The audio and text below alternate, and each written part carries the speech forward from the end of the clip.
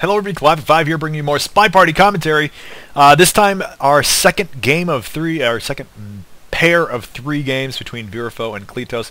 Starting off with Virifaux as the spy. And let's just go, we're on Veranda here. If you missed the synopsis of Veranda, go check out the part 1 of this two-part series. I think it'll be Spy Party Commentary 4 on my YouTube channel. And Virifaux and Cleetose, both very, very highly experienced players. So we already saw some crazy wrong arm bugs and tricky maneuvers, some great bounces off of the AIs in the previous game, or set of games. So if you haven't checked that out yet, go ahead and give that a watch. And so we have right here Blondo. I think he's Blondo because he has the striped tie. And the blonde hair, inspecting a couple statues, gets highlighted for it, pretty normal stuff, and not really a ton else going on. And again, I'm going to say the tricky thing about this map is that it's so large with so many blind spots that it's easy to get away with things. So I'm going to go into Spy Cam. And we have Blondo here, who's just really been taking his time. Sees an opportunity to seduce the target, walks in and immediately starts talking. Pretty good flirt, 51% flirt there. Which, you know, again, going into a conversation and talking immediately, a little bit risky. And then going straight to another set of statues. Now, he already got highlit. He doesn't know for sure that he was highlit. But I actually want to back up again there real quick. He doesn't know for sure that he's been highlight, but most spies are pretty good at knowing when they've been tagged for something. Now you can see that there's a little bit of an abrupt motion here when he sets down the statue. This is something that new players can get tagged pretty easy on if they are being watched. Now this goes to the fact that Veranda is just that there's so many blind spots. So you can see right now, I'm going to go in free spy cam. There's no way that the sniper is going to see this. If you put down the statue when your spy is holding it above your head, you get that, you know, jerky motion like that. Just like that when you put the statue down. And I mean, I've been shot for that before. So you always have to be careful. And now he's going straight over to another set of statues. Again, really risky. Statue to statue to statue. The statue was swapped, and it was just not great timing, and he gets shot for it. So there you have it. That one was pretty quick. So game 1 of our second 3-game set goes to Cleetose. Game 2. Let's roll. Snaps is the spy. You can see here, checking his watch, and that's something that you'll see happen very early. He gets a green time ad. So the sniper will see that the time is moving just a little bit slower when you get a green time ad. So that, pardon me. When you get a green time ad, it's not an obvious change. When it's a white time ad, then you'll actually see the timer change immediately. Delay. Not a bad idea to just stop and put the briefcase down, because I want to go back and watch that. So we can watch the whole set of events unfold. So I think you got what I was saying in regards to the time ad as well. Not a bad idea to do a time ad early, because not a lot of snipers are watching for it. There's so many things going on early that you have to worry about memorizing statues, making sure you're keeping an eye on the ambassador, since bug rush is such a common thing to do. And so it's easy to get away with the time ad. Plus, when you're doing 5 missions, sometimes you're starting to run out of time. So thinking ahead, just doing an early time ad.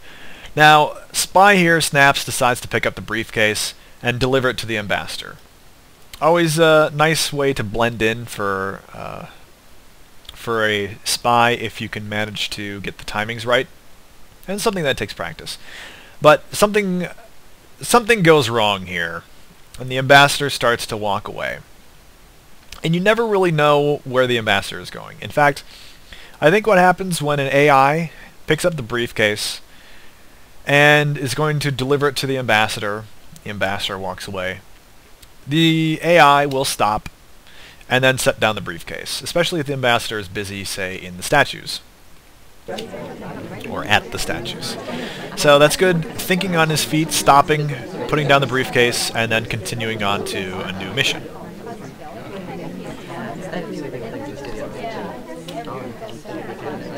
So in the meantime, there was a bug ambassador that was completed. Where did that happen? Where did that happen? Did I already catch that? I did not catch that.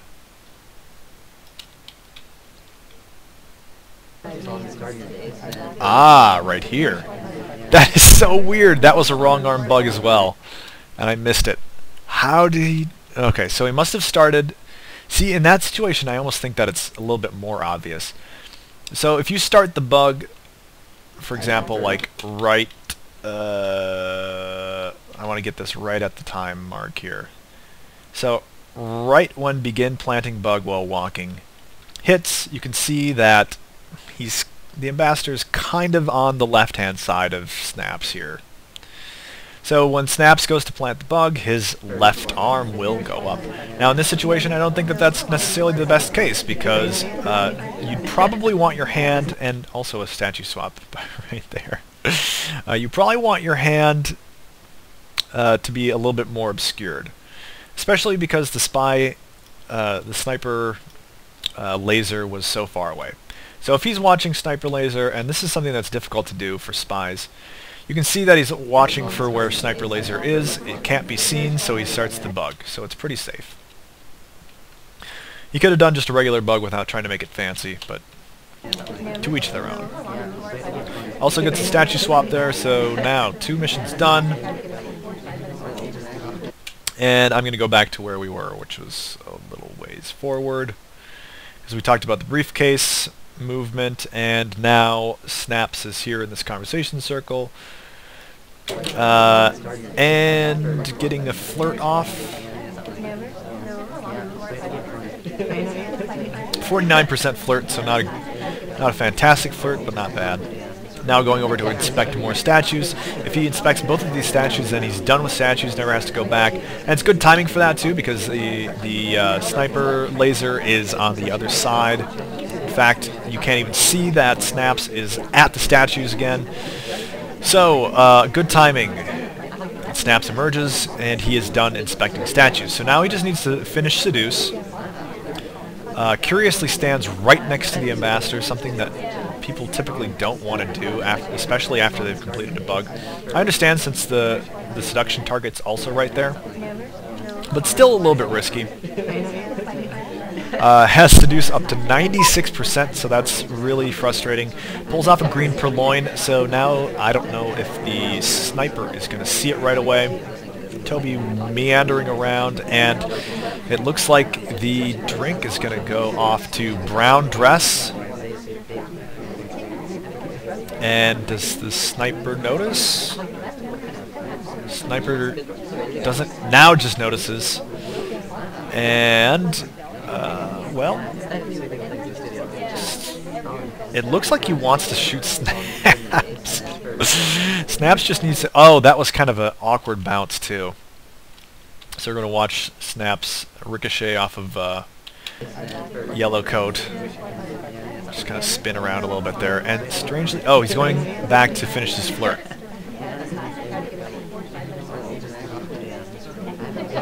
And still picking up statue at the same time, which is a blending in tactic. Oh, the seduction target left. That's really unfortunate. That was a pretty decent bounce as well, but I want to watch it one more time from the sniper point of view. Wow, that was really good. And the thing that differentiates a good bounce from a bad bounce is if your character continues to rotate while they ricochet off of another AI. Just watch these guys over here, yellow jacket and plaid dress. Watch these two over here. Boom, they're both kind of rotating until they find the right way to go, and there you go. So Snaps over here again inspecting statues. This is just, it's the riskiest place for him to be, and I know he's just trying to follow seduction target, But why not go to the window? He's been to statues 4 times. It just seems very, very risky. So now he's going to follow seduction target around. Seduction target finds a really strange, awkward path into that conversation circle, again next to the ambassador. Snap says, oh, hell yeah I am. I'm going in there. Even though it takes this weird, loopy, roundabout path. Watch this weird, loopy, roundabout path.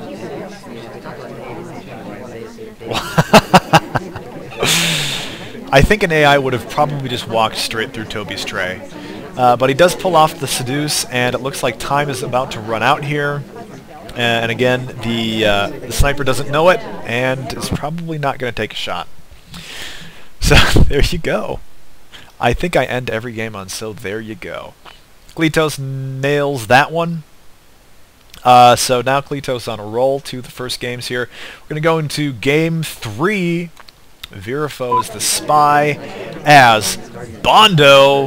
How appropriate.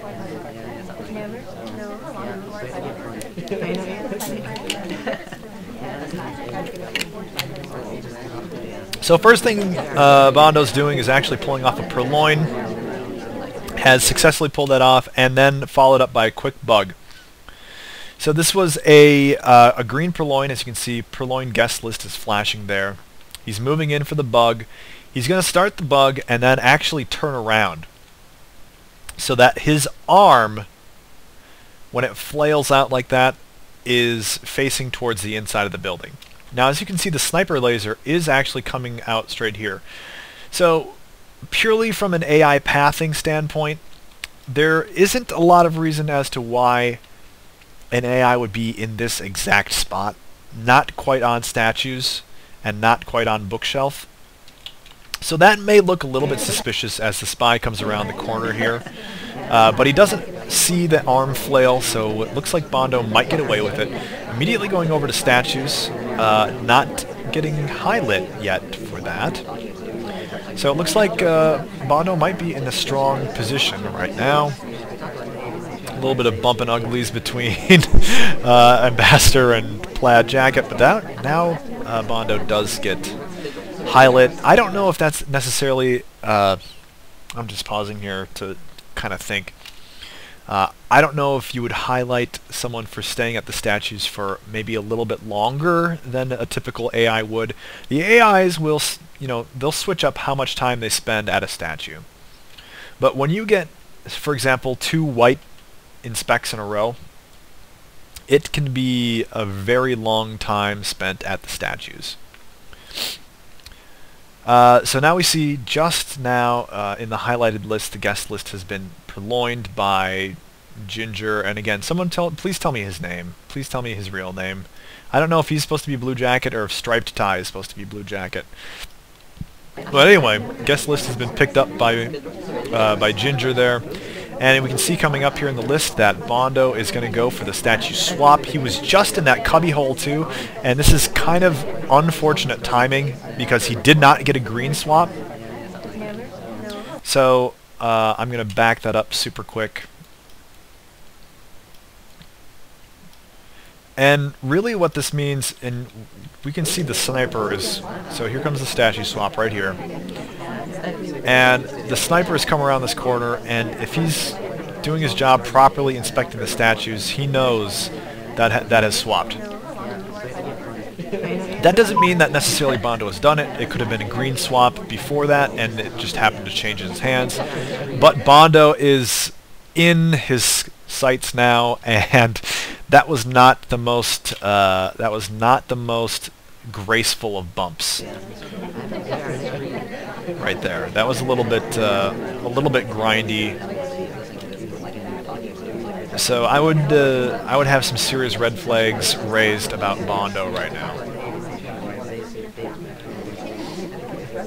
So banana bread's about to go. It's going to be a fake banana bread. Banana bread.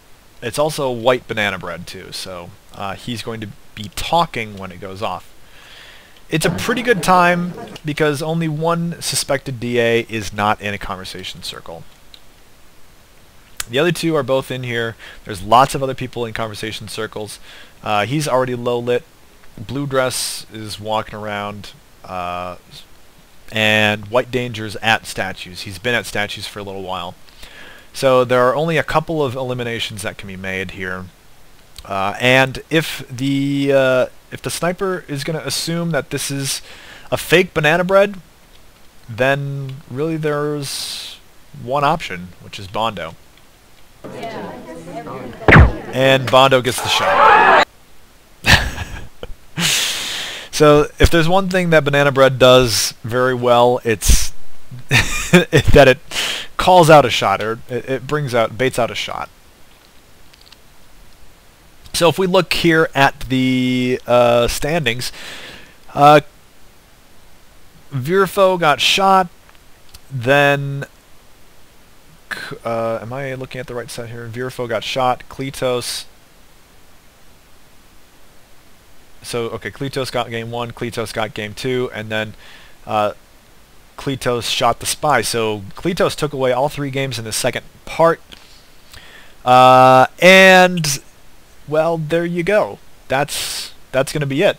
So it looks like Cleetose took the whole series of 6 here on Veranda. And I'm going to wrap it up right there. So please let me know how I'm doing, aside for that really awkward ending. And if there's anything that I can do to improve, taking my time a little bit more, watching more, replaying certain parts, or if that's annoying to you, let me know. I really am trying to improve here, because I think this game has so much to it, and I don't know, I'm having a lot of fun watching these pro players really pull off some sweet moves, especially those wrong arm bugs. Those are, whether they're needed or not, they're pretty cool to watch. So leave me your feedback. We would really appreciate it. Also check out my Twitch, twitch.tv/Climate5, where I play SpyParty and more. Catch you all next time.